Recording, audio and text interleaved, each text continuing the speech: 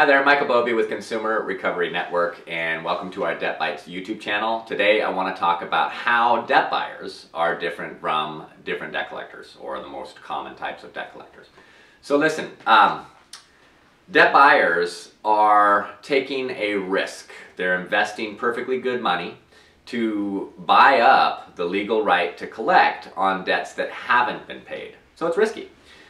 In the way that they make profit is on the purchase, right? So they have to buy these bulk amount of unpaid debts at a good enough price and then be able to collect on enough of them to turn a profit. Sometimes when they're collecting, their goal isn't necessarily to collect on the full balance. They already know that settlement and negotiating a lower balance payoff is built in. And that's not always the case with a common debt collector or your bank who's trying to get you to pay the full balance right out of, from the very first effort to try and turn your account around, or once you're with an outside third-party debt collection agency that say works for your credit card bank, their first demands could be, hey, give us all the money, pay us in full, pay us in full. Whereas a debt buyer might start off with your first interaction could be, hey, we're offering you a discount. We're willing to accept less, and that's like their opener. So just that alone is a difference maker. There are some attributes to a debt buyer, and it will depend on the debt buyer, that can change depending on what kind of debt they bought and or how old the debt is when they buy it. So let me break that down. And I'm going to stick to credit cards here. When your bank sells a bad debt, one that hasn't been paid, and usually they're going to do that no earlier than, say, 6 months of non-payment. So after they charge it off for accounting purposes, then they're going to bundle those up and sell it off. If they sell that off, it's worth more to a debt buyer because it's recent. And the debt buyer might try and work those a little differently than, say, debts that were sold a year after payment stopped, or 18 months, or 24 months, or definitely they're going to have a different attitude if they bought the debt after it hasn't been paid for, say, 3 years, okay? Because the longer a debt has gone unpaid, statistically they know the less likely they're going to be able to collect on the bulk of that debt, or that they're going to be able to collect as much on each account. So you tend to see the purchase prices much lower. I've seen prices as high as 18 cents on the dollar for fresh charge-off debt years back, and I've seen accounts get purchased for less than a penny on the dollar. And those variables apply, how old it is and everything, who they're buying it from, types of debt. So when a debt buyer is just getting your account, you need to factor in sometimes, not all the time, how old that debt is into how you target negotiating or resolving the account, if you're even trying to. Because a lot of folks watching this video might be looking up information about debt buyers because one's appearing on your credit report and you're not even sure why or who they are. It's possible, and actually highly likely, that it's related to an account that when unpaid, you just don't recognize the name. It could have been an account sold by a credit card bank, a repossession on an auto loan that you turned in because you couldn't afford the car anymore. Medical debt actually can be purchased. Debt collectors, when they pick up accounts, sometimes won't even appear on your credit report. It's the original creditor. So sticking with the credit card theme again, let's say Capital One charges off an account and places it with a third-party collection agency. Capital One still owns the debt. They're just sending it out for a collection agency to try and get you to pay through calling you and writing to you.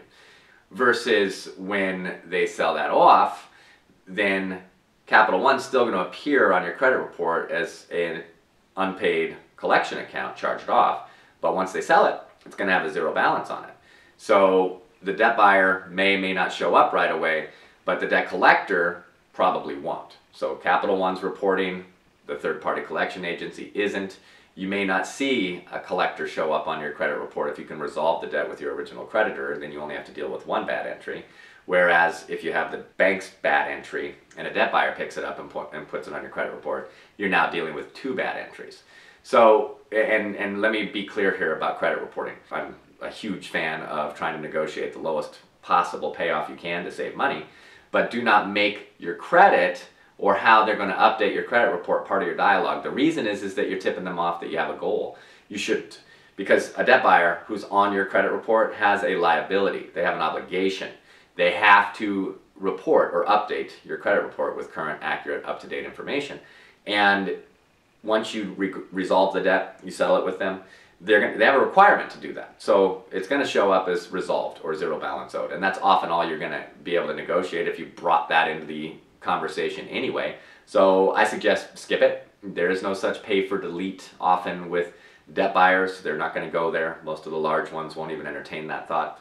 So and keep that off of the table and let it happen, you know, because of the fact that you resolved the debt, you settled it, because it will. And if it doesn't, it's real easy to fix, because of course you're going to get documentation. I always recommend that you not pay a penny towards a collection account unless you have everything documented up front first. So some of the other ways that debt buyers differ is that they may not be collecting their own debt, okay?